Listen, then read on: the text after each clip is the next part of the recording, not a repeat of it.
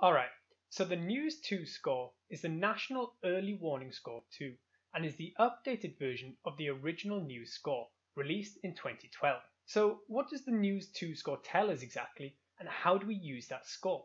Essentially, the NEWS2 score is a scoring system that allocates a score to a patient based on 6 physiological parameters that are then a measure of risk in a deteriorating patient. This is the chart that summarizes the 6 parameters that I mentioned that go into the NEWS2 score.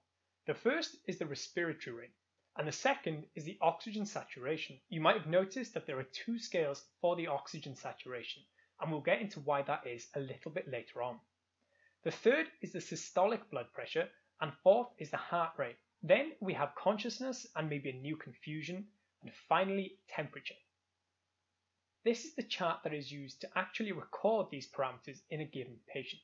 And as you can see, it follows the A to E assessment that is widely used worldwide. If you want to see a more detailed overview of the A to E assessment, I'll leave a link to my video in the top right corner. So we go through these parameters, which should be taken daily or even more frequently in most patients, and then we sum up the scores. So as we mentioned, there are 2 scales for the oxygen saturation. The first scale is the most common, the one that you'll use most commonly, and this is because that is the scale that is applied to most people with a normal oxygen saturation target range. The second scale is used in patients who have a different oxygen saturation target, such as patients with hypercapnic respiratory failure. Something else you may have noticed is that patients receiving oxygen actually receive an additional 2 points to their NEWS2 score because of this, compared to patients that don't receive oxygen therapy.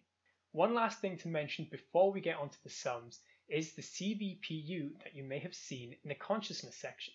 Now, AVPU is a way of measuring consciousness quickly, where A means that the patient is fully awake or alert, V means that the patient is responding to voice, and P means that they are responding to pain, while U means unresponsive.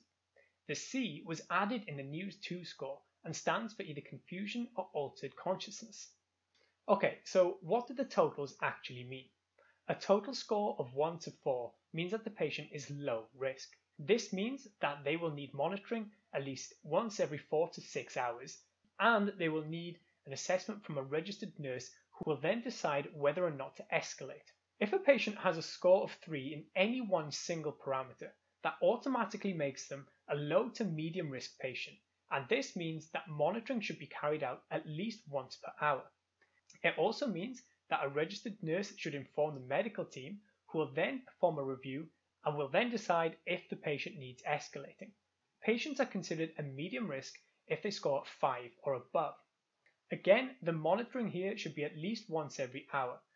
The clinical response for patients scoring above 5 is that a nurse must inform the medical team and should request an urgent assessment of the patient by a clinician or a team who deal with acutely unwell patients.